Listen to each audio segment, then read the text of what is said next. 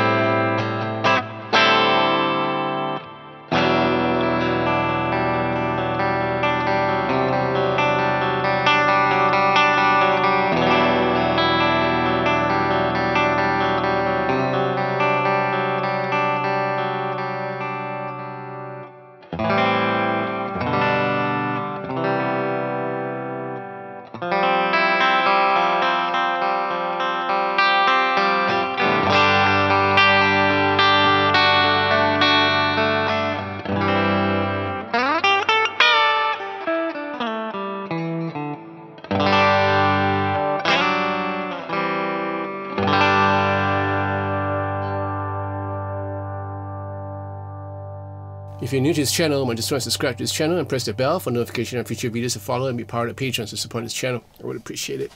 I want to thank City Music, especially Ying Long, for passing me this guitar, and of course Mike.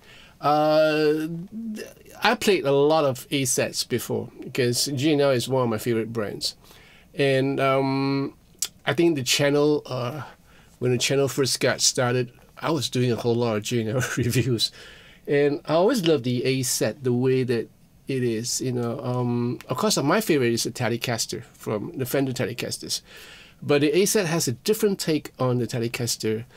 A new design by Leo Fender gives it a very unique instrument, you know. It makes it a very unique instrument. Now, by the way, ASAT stands for anti-satellite weapon. Not what you thought of it. It's anti-satellite. So it features this guitar features an older body. Of course, you have the Swamp Ash version, really nice butterscotch blonde finish. You have a hard maple neck with a maple fretboard. You have a fret radius of 9.5 inch. These are medium jumbo frets. You have a really nice bone nut, really polished, really nice bone nut of 41.2 millimeters. You got a G&L tuners, non-locking, string tree, right? The truss rod adjustment is right here, as most guitar will have a truss rod adjustment on that side. Now, you have a very nice 3-ply black pickguard and a 3-way pickup selector, 1 volume, 1 tone. The bridge is really interesting, as I noticed a long time ago when I first played this G&L ASAT guitar. I myself own a Blues Boy, so I'm really impressed with their bridges. This has like individual brass saddles with contrasting black screws for you to intonate your strings properly. Now, these are the MFD pickups for this ASAT. So MFD stands for magnetic field design.